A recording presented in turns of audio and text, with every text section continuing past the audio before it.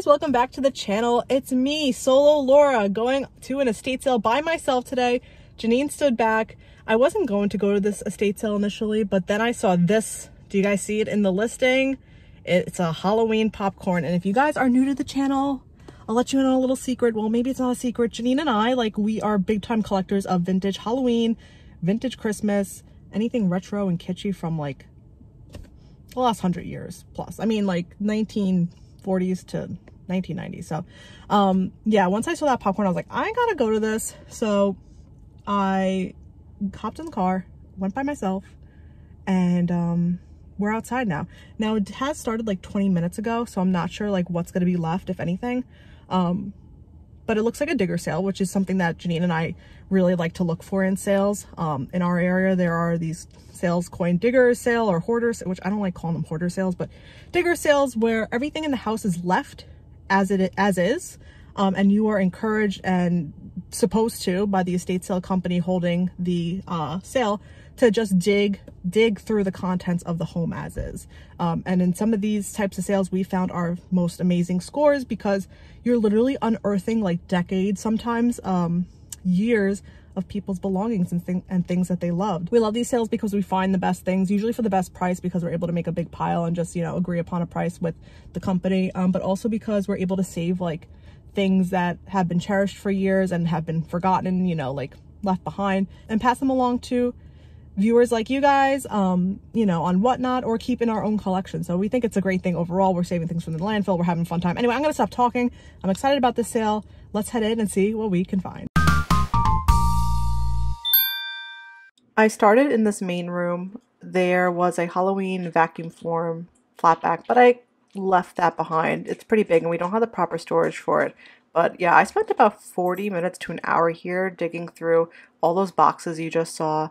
I was curious what people were here for when the sale first started, but I made my way over and grabbed that popcorn. It was on the top of the cabinet, and then I started pulling boxes down, and I started finding Halloween, so I'm getting very excited at this point. In hindsight, I should have looked at these terracotta pieces. I don't know if they even had jack-o'-lantern faces, but after the sale, I did some searching on some things I came across, and they might have been these pieces, these Huel terracotta jack-o'-lantern faces, so that might have been a missed opportunity, but I think the other things I found made up for that potential miss. I did though come across some really fun pieces in this box. I was checking all the bags and came across this Hager planter. I didn't even realize at the time, guys. I just thought it had a really cool face.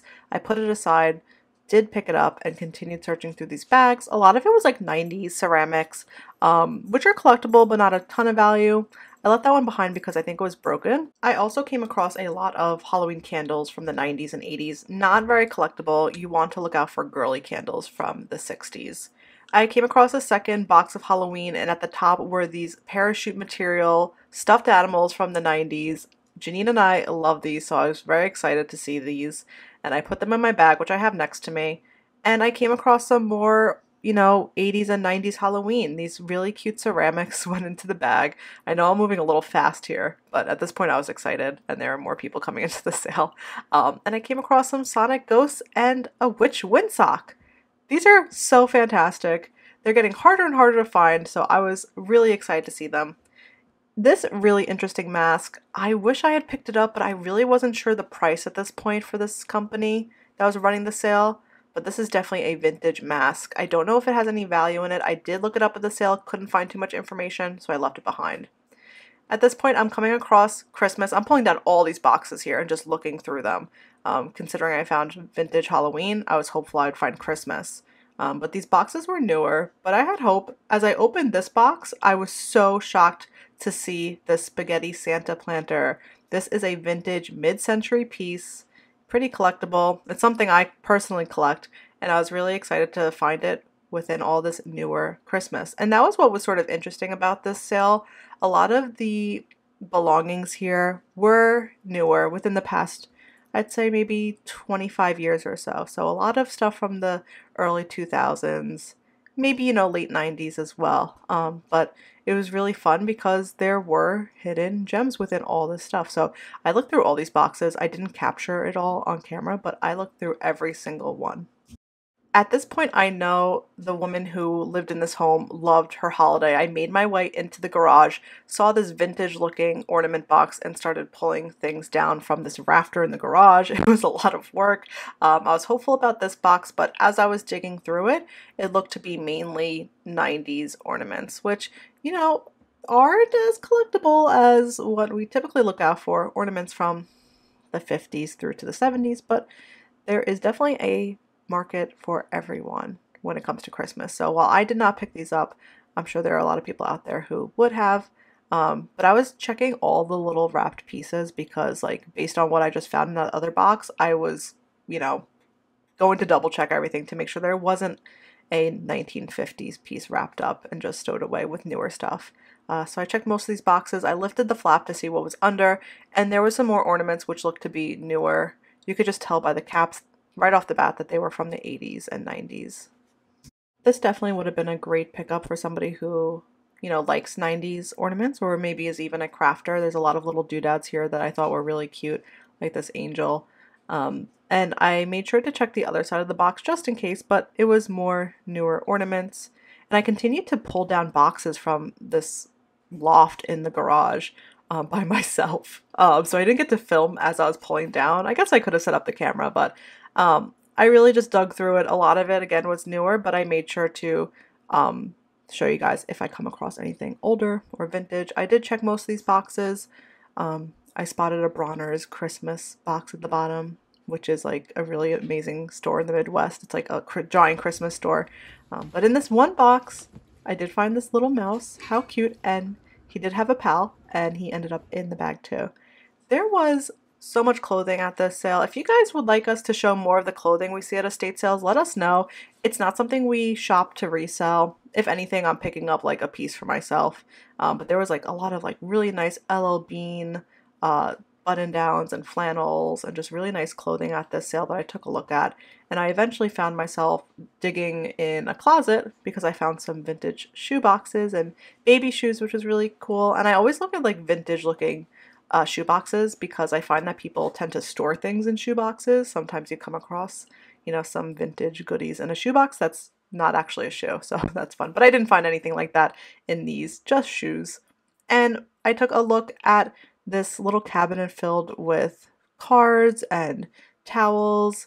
You know, there was just stuff hidden away everywhere. And one thing that we always advise if you're going to an estate sale is to look everywhere, because at a digger sale like this, you never quite know where something could have been kept over the years. It might just be hidden away in a closet. The last place I looked was this little curio cabinet. There honestly wasn't too much, but the Halloween did catch my eye, and this witch in particular, I was so excited to find. Can't wait to show Janine. You guys will have to see why in a second, but just some doodads here. Nothing else that I picked up, and I headed out of the sale. Okay guys, we are out.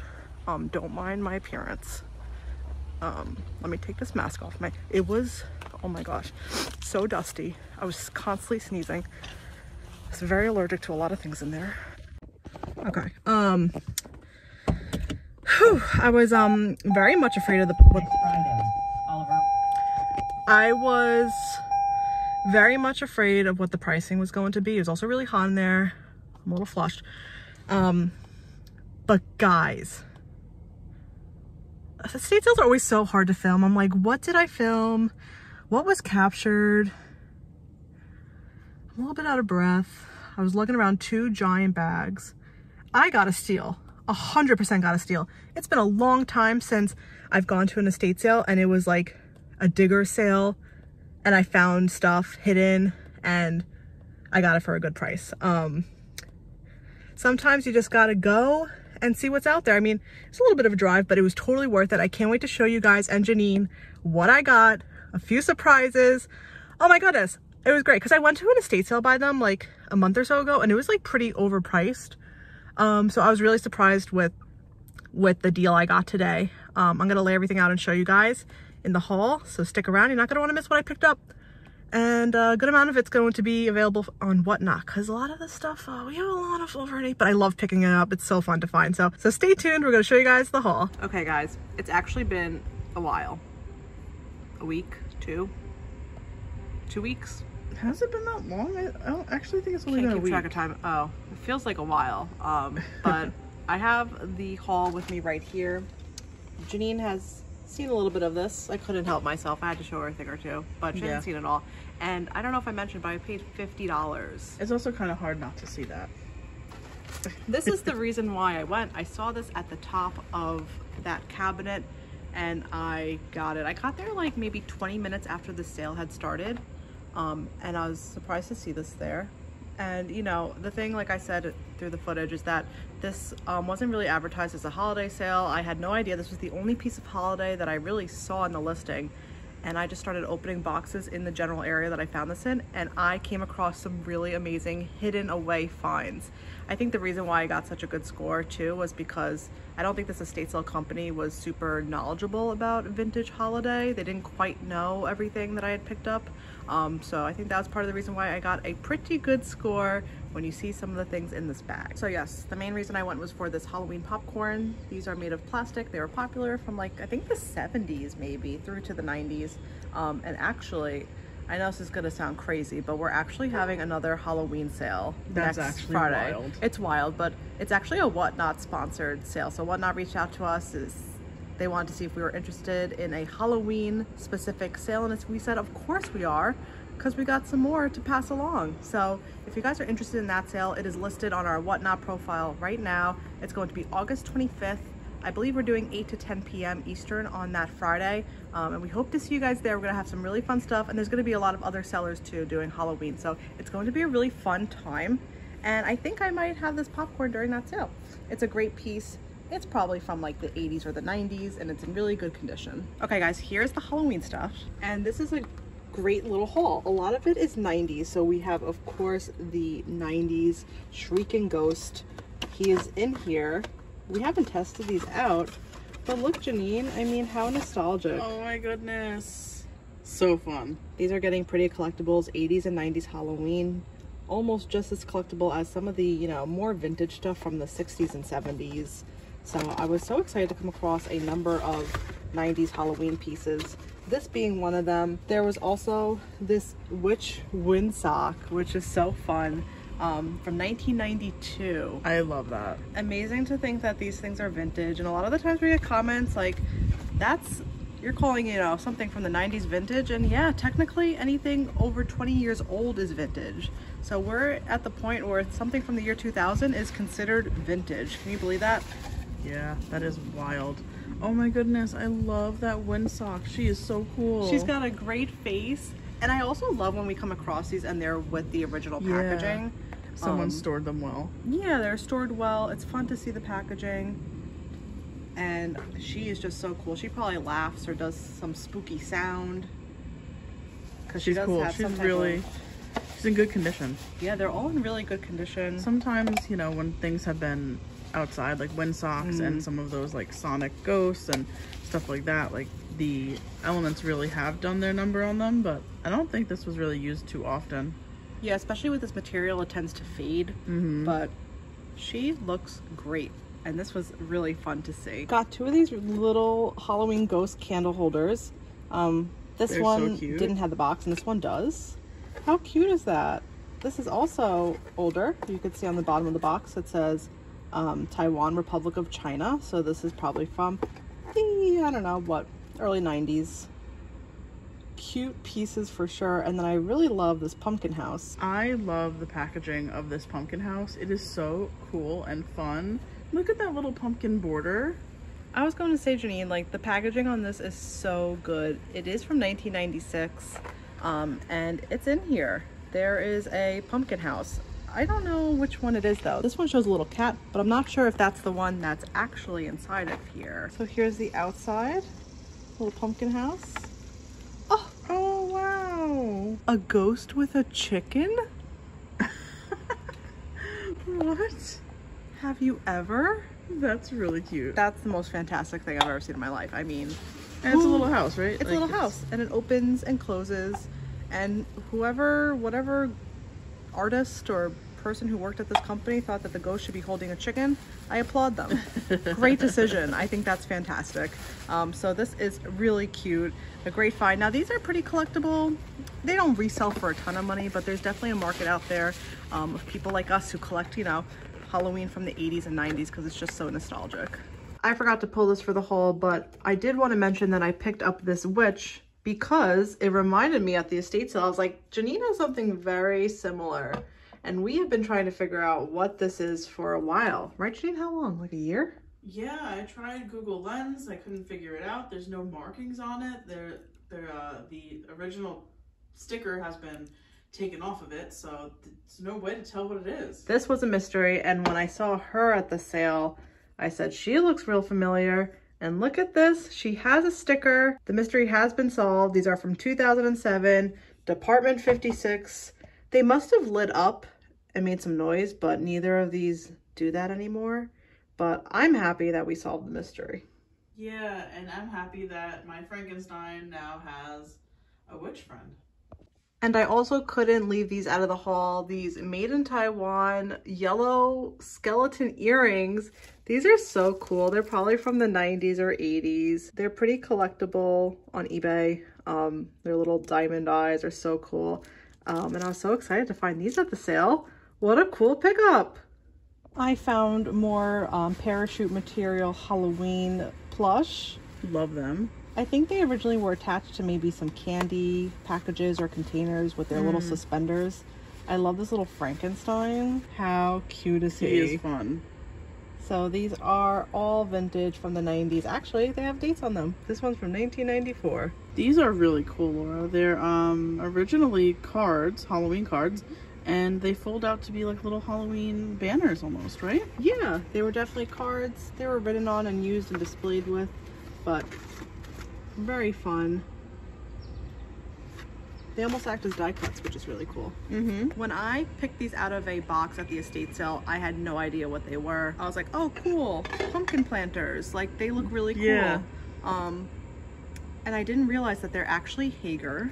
Wow. And this one goes for about $40 on eBay. Incredible. I couldn't believe it. I mean, it's a really cute planter, but Yeah. Hager pottery has a lot of, you know, collectability. It is resellable for sure, especially this little pumpkin guy.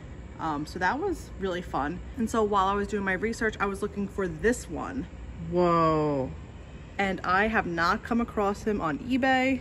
Wow, look at those teeth. He too is a Hager. He has his sticker right there on the back. And he's really cool. I think he's pretty rare. I cannot find him online. If you guys want to do some sleuthing, let me know, but I bet a collector would really love this. It It's is a really cool cool. piece. Yeah, I mean, Yeah. look at that face. Wow. It does, Amazing. It is really amazing. It does have a hairline crack along here, but otherwise it's in really good condition. And they look really cute together. I'm unsure if I'm gonna put these on eBay. I might put this one on eBay just because I really don't know too much about it. But very excited. I'm glad I went with my gut. I just picked them up because I thought their faces were cool. And turns out they are Hager jack-o'-lantern planters. So that is such a cool find. Wow. Awesome. Thank you. Look at that little Santa doll. Can you believe? What? Moving into the Christmas, I didn't pick up a ton, but what I did pick up is pretty amazing. This is a Harold Gale Santa doll. These are very collectible. This one's in fantastic condition. It was just wrapped up in a plastic bag. It's pristine, I'd say. Look at its little face. These were popular dolls in the 60s. And they're pretty collectible, maybe just as collectible as a Rushton Santa. Maybe a little bit more common than a Rushton Santa, but definitely quintessential for a vintage Christmas. These in themselves can go for $50 to $60, so that's why I was so excited about the deal that I got on this entire haul. And I was really excited about this little reindeer plush. She is so sweet, and what's unique and rare about her is you see a lot of reindeer plush, but a lot of them are, I guess, like a felted material, and they're stuffed with sawdust. This is a true plush, like stuffed animal. She's got, you know, a high pile material. She's sewn like a real stuffed animal. And she's probably from the 60s. Cute. She's really cute. She was stored like this in a bag, so her head is going back, but I might have to keep this one. Look at her little antlers. Really sweet. I was so happy to see her and save her. Look at those two. Look at how cute they are. This one's missing an ear. Might have to be a Janine project. These are made in Japan. I believe they have their stickers. They do. They're so cute. I just adorable. love their big floppy ears. And they're actually pretty big. These Like are their probably eyes. they're so cute. They Yeah. look like a little like cartoon or something. Yeah. These are probably from the 60s, early 70s.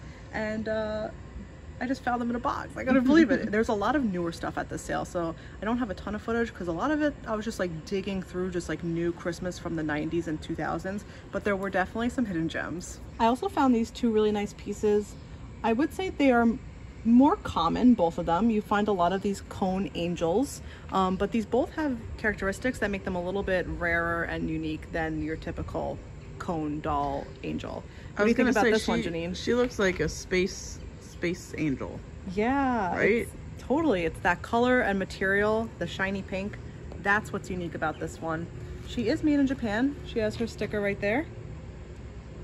So even though she's pretty common, she might be, quote, worth a little bit more because she's hot pink, sparkly, and just so different. Same goes with this one. You see a lot of holly berry garland, but not a lot of them with little reindeers on them. They are cute too.